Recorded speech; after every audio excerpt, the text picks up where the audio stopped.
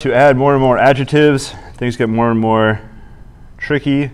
So there's a lot of words that we're using to mean different things. So let's start with the easy one. Constant coefficients. That means coefficients are not going to be changing.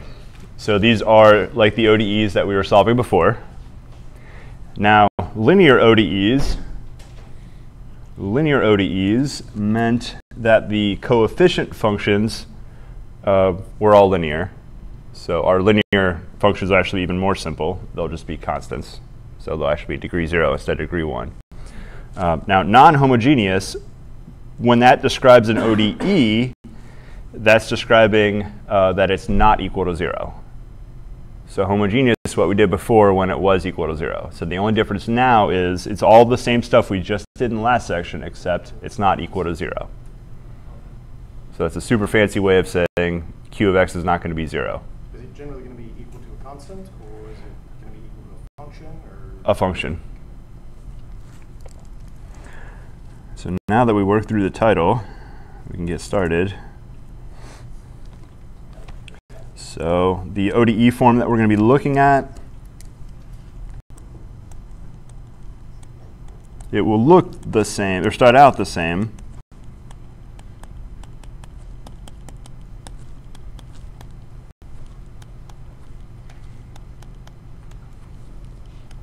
And remember the notation, what looks like an exponent on y is the number of derivatives you're taking, not the regular exponent. It doesn't mean like y to the nth power.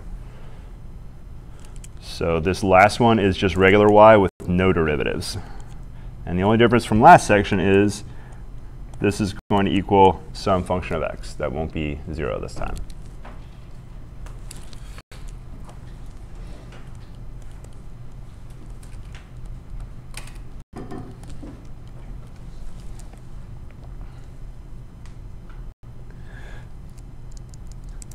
So first thing we're going to do is solve for yc, just like we did before. We're going to pretend it's 0 and solve for yc.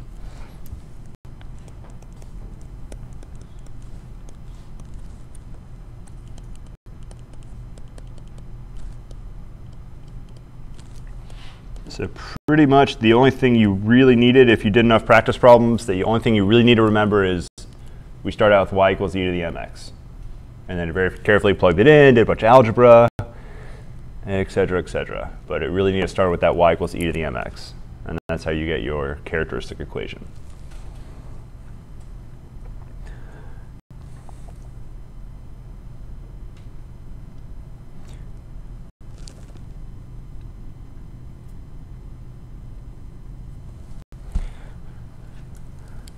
So once you have this accomplished, what we're going to do next, there is two cases. Yes, there's two cases that can happen. So step 2 is complicated. So step 2 can't just be summarized in a sentence. So case 1, no term in q of x is the same as a term in yc.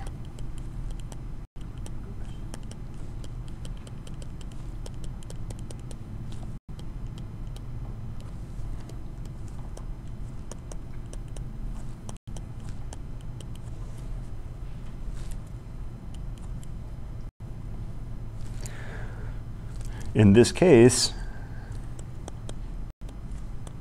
so yp is the particular solution. So then yp of x is a linear combination of all the terms in q of x and all of its derivatives.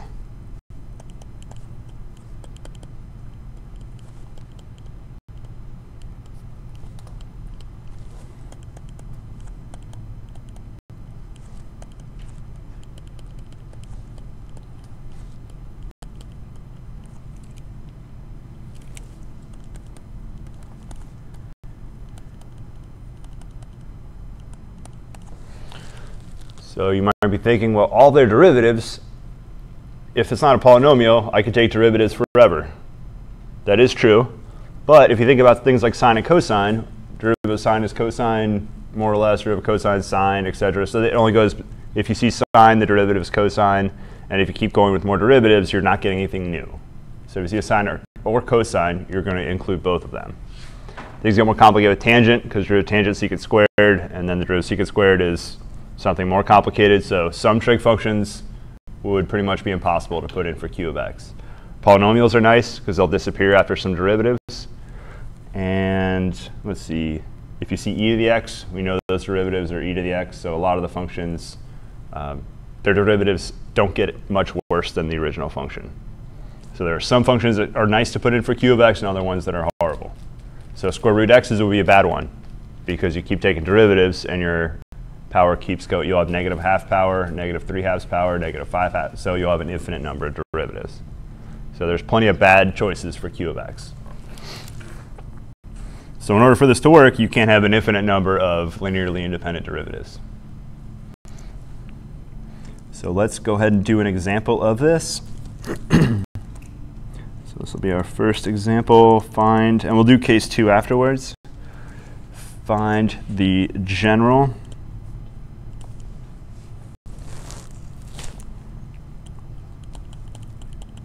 So general solution is this homogeneous solution yc and the particular solution yp. So we just spent time figuring out yc, how to get the homogeneous solution, and now we're just going to add in the particular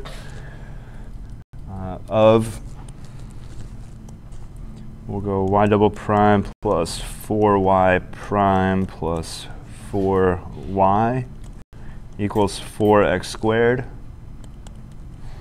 plus 6e to the x.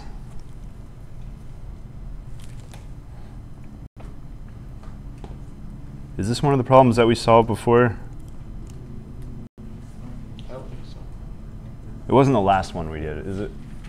No. Okay. So go ahead and get the yc, the homogeneous solution. So set it equal to 0, find yc. So that's what I want you to do first. It's not, but I see what you think it is. It was a degree 2, and it kind of similar.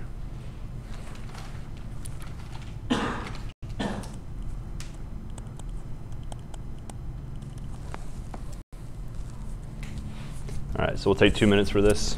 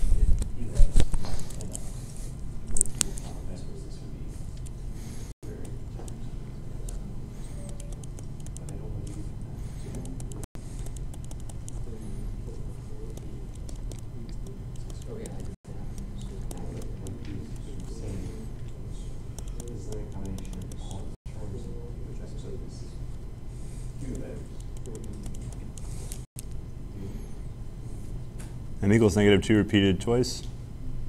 M plus 2. Yeah, m plus 2, so m is -2. Because that, well, I mean, I was kind of lazy. I just stopped right here. So you just look at the left side of the equation and set it equal to 0. Yeah, so I'm solving it like it was a homogeneous. Okay. So I'm basically just kind of erasing q and putting 0 in its place. Now this is not the solution, this is the homogeneous solution, not the solution to the original. Okay.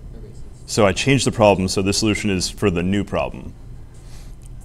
Could we think of it similar to one of the, I think it was a homework problem where we had this set equal to 0 and this set equal to the other part? Is that how we're going to do it? Break it up like that? E m to the x equal to the 4x squared plus 6 e to the x? It'll end up looking something like that, just looking at my notes. But I don't know what you did, so I don't want to say what I'm going to do is like something that I don't know. I'm just going to keep on working. All right, so m is -2, and it's repeated twice. It's real, and it's repeated, so we're going to basically have a linear function in front of e. So our yc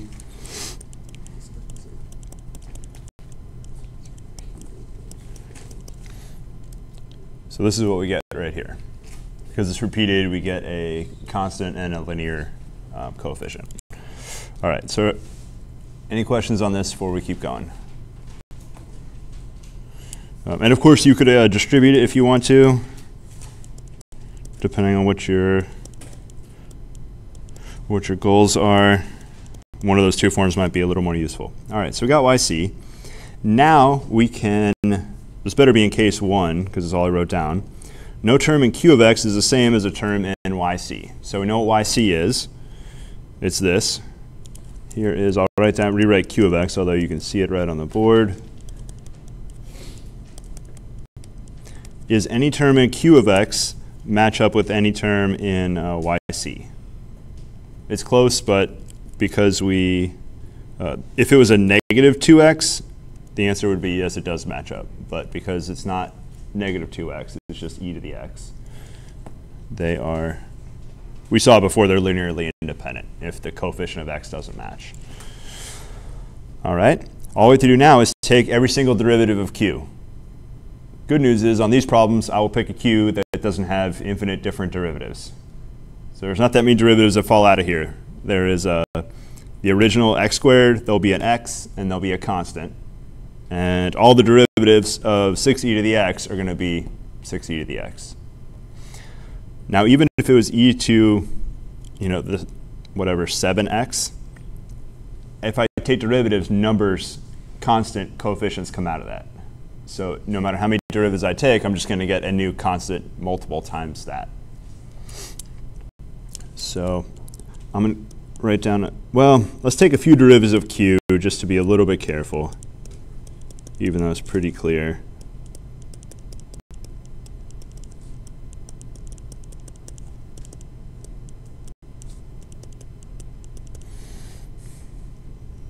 And I don't need to go any further because, well, I could go q triple prime, but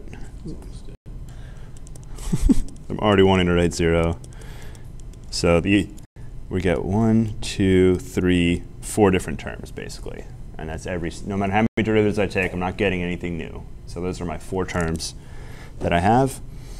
And it's a linear combination of the 4 things that I circled. So I don't need to keep the numeric coefficients that are here. It's going to be a linear combination of these 4 things. So the fact that there's a 4x squared, it could have been a 4000x squared. It would be treated the same way. I'm going to make a linear combination of these. So the constant coefficient in front doesn't matter. So we'll write our linear combo right here. Of terms in all derivatives of q of x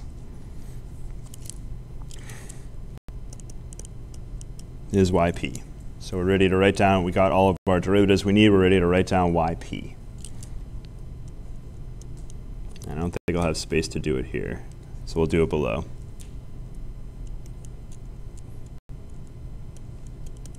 So I've already used C1 as C2, so we'll go C3 for our first constant, C3.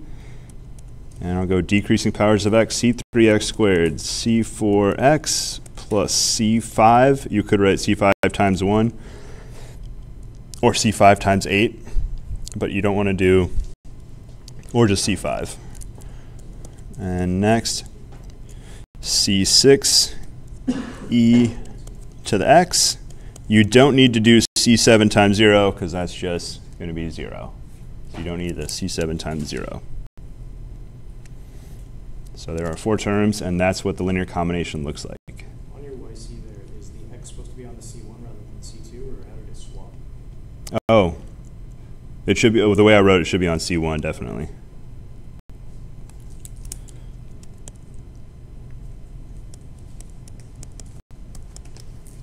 Now, it was arbitrary that I chose C1 to put in front of x and C2 to put as the constant. So you could have changed that around, but yeah, it was inconsistent. All right, so our total solution is the sum of these two. So y is yp plus yc.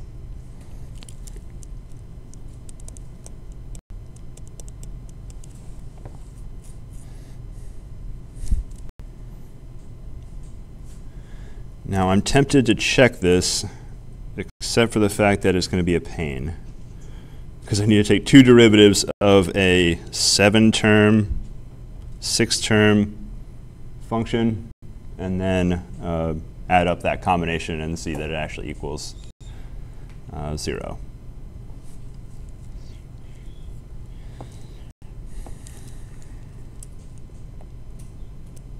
So if you're pressed for time, I'll accept this answer. You don't have to, you show me YC, YP, they're right here, pretty clear. Might as well circle them. YC, and there's YP, and I know that Y is the sum of those two together. So I would be okay with this as your answer on your quiz or your midterm. Just make sure I can see YC, and then I can also see where YP is. If you just write that last part and walk away, that's not okay. That's maybe 1 point, that you knew there was a particular and a general and you added them together.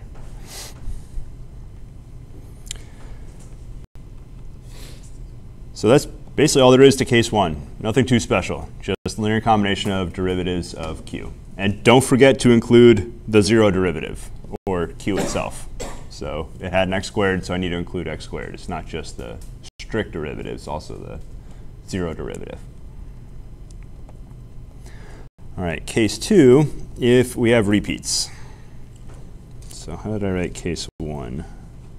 I didn't really make a big deal about it. So let's triple underline it, if I can do that. So that's case 1. And now we'll do case 2.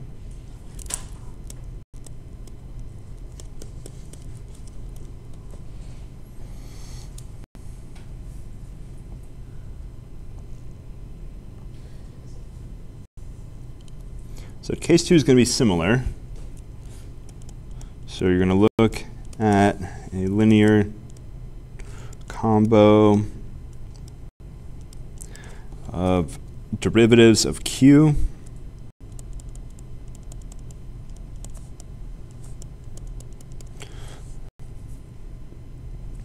for any terms that are also in YC.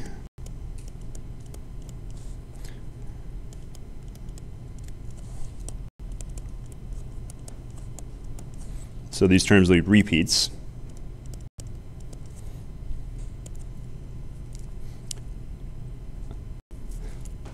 All you have to do, simply multiply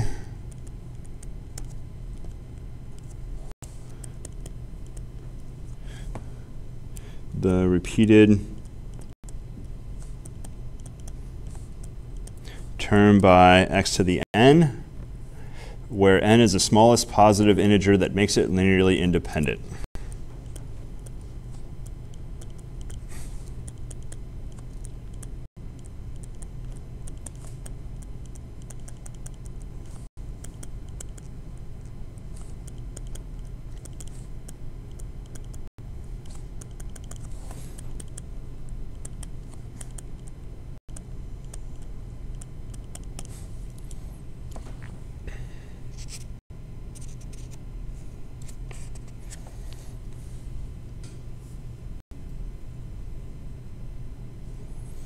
So that looks kind of complicated.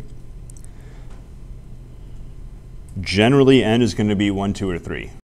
And it's not even going to be 3 that often. You're generally going to multiply by x, occasionally x squared, and very rarely is it going to be x cubed.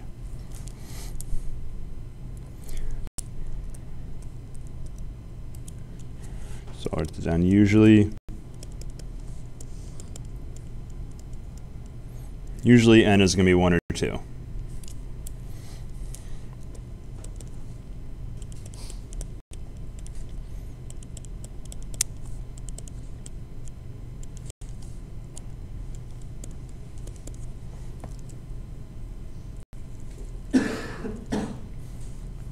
So this example is really similar to the last problem.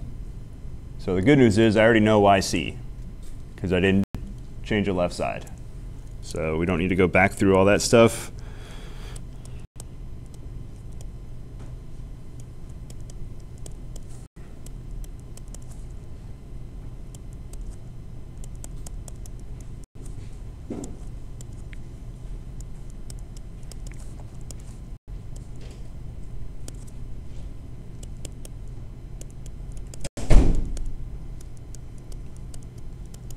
So there's our YC term. And like I said before, sometimes it's good to write it in different forms so you can look at it differently. So let's take some derivatives of q of x. And then we'll write down a linear combination of, or we'll circle all the different terms in there.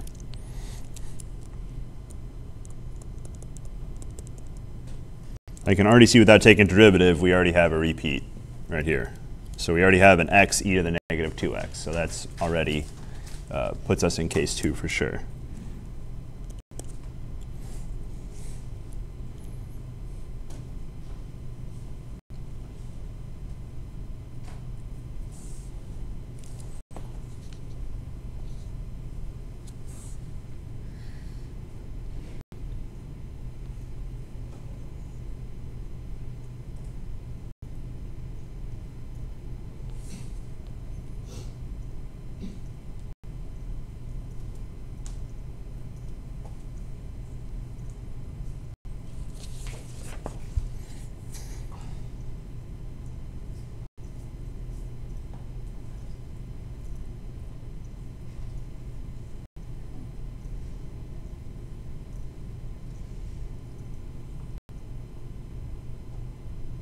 Oh, we actually have to figure out our coefficients that we wrote down.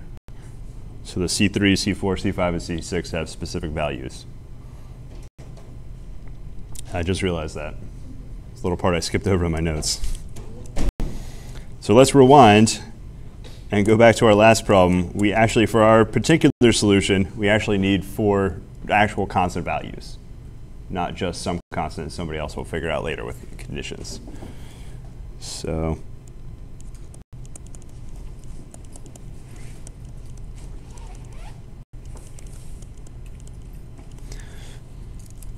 any guesses on how we could find the constant values?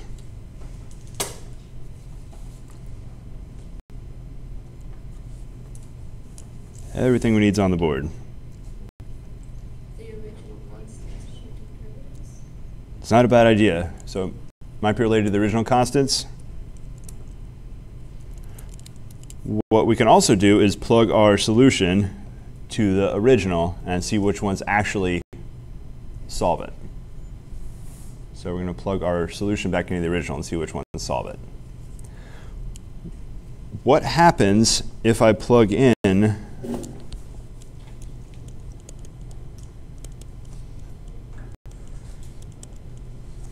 to our original? So we'll call our original asterisk. What happens if I plug in YC to asterisk?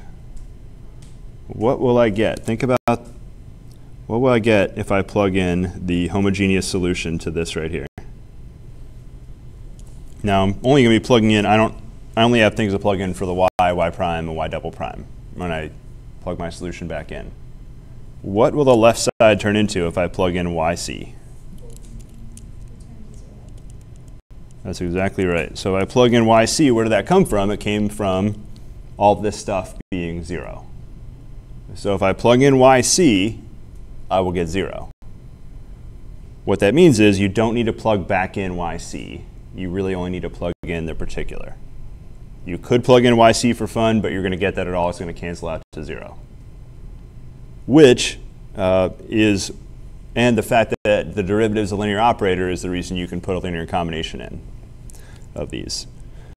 So we're not going to plug in YC because we would just get 0 if we did that. So all we need to do is plug in YP to there.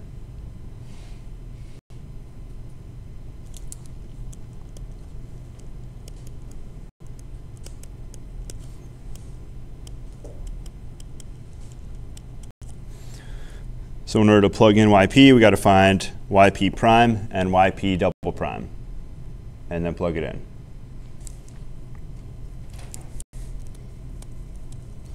So these derivatives should be relatively easy. We got 2c3x plus c4, no c5s, plus c6e to the x. YP double prime will be 2c3 plus c6e to the x. So I'll rewrite the original here. Y double prime plus 4y prime plus 4y equals 4x squared plus 6e to the x. Unfortunately, it's going to get really ugly. Well, it's going to get really, really wide. Oh, we got a little more room. Okay, so here we go. YP double prime, 2c cubed plus c6e to the x plus 4 times YP prime 2c3x plus c4 plus c6e to the x plus 4 just yp c3x squared plus c4x plus c5 plus c6e to the x equals 4x squared plus 6e to the x.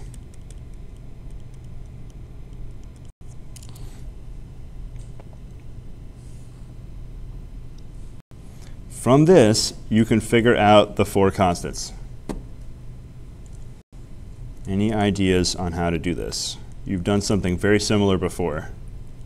It looks way more complicated than it actually is on how to figure out these constant coefficients.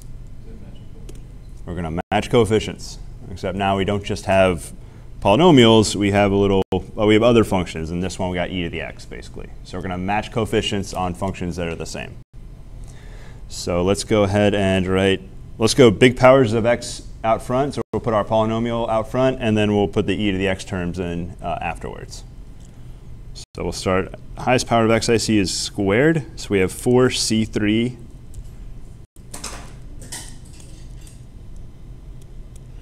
x squared. Now we'll go with first powers of x, and there should be quite a few. So looking on the left side, we have 4 times 2, 8c3x. So 8c3 plus 4c4. And those are all of our x terms. Now we're going to go to constants. 2c3 plus 4c4 plus 4c5. That should be the last constant term. Now our e to the x terms, we have c6 plus 4c6 plus another 4c6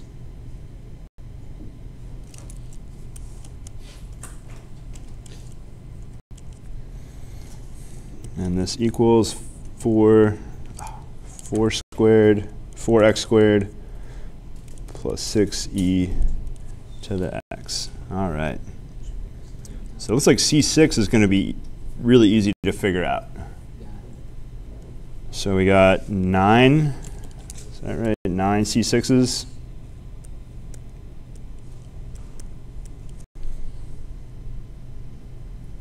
So I'm just taking the coefficient in front of e to the x and just matching them, saying they're equal. So this is just like the partial fractions, matching coefficients. It's just a little more general than just polynomials. So C6 is 6 over 9, which is 2/3. So there's C6. Now we'll match the other ones. So we'll go for the x squared term. For C3 is matched up with 4. And 8C3 plus 4C4. What does that match with on the right side? So there's nothing written on the right. There's no x term. 0. So there's a 0x. So if you want to write that down, there's plus 0x plus 0 constant. So there's no x's, no constants. So we get 0. The constant term, same thing, 2C3 plus 4C4 plus 4C5 is equal to 0. So we got C3 equals 1. This is a linear system of, in this case, 3 equations, 3 unknowns, except it's probably not worth doing anything fancy. This system's super easy. It's already in a triangular form. So we got C3 is 1. So a times 1 plus 4C4 equals 0. C4 is negative 2. And last up, plug these in. 2 times 1 plus 4 times negative 2 plus 4C5 is 0. 2 minus 8 is negative 6. Add to the other side. Regular 6, C5 is 6/4 or 3/2. There we go. So we got all of our C values, and now we can take these 4 values and bring it back. Oh, we need to go. All right, time flies when you're finding coefficients.